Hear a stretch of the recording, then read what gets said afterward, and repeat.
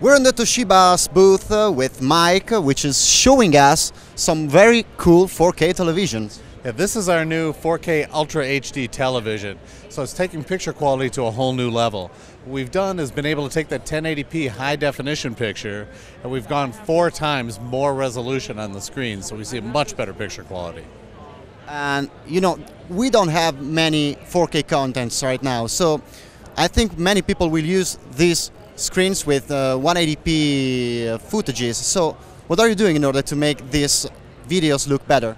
We've got a great processor built into the set, and that's one of the big benefits with Toshiba is we've got our 2nd generation 4K CEVO processor.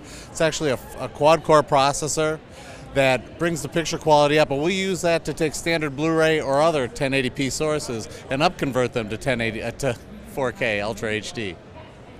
And what about the frames per second? How many frames per second can reach this television? The frame rate will vary depending upon what your input is. In hertzes? At this point, that's a number I don't have. And we're focused about video gaming, so do you think these products, even they are 4K and all the video games are 1080p at best, will work fine with like PlayStation 3 and Xbox consoles? Oh, they'll work great. It'll upconvert that standard signal coming in, and it's going to give you a much better gaming experience with any type of high definition source. And one last question, when will they come out? This summer. Okay, thank you, Mike.